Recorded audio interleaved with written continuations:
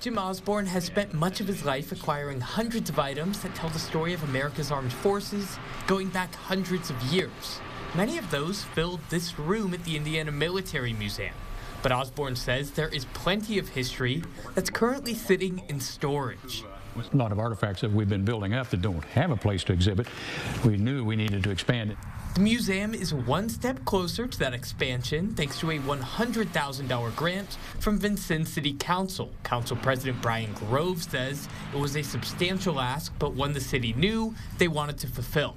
The War Museum is a dedicated destination spot, and with it, it has a huge draw. So yes, it was a lot, but we have a fund for a grant match program.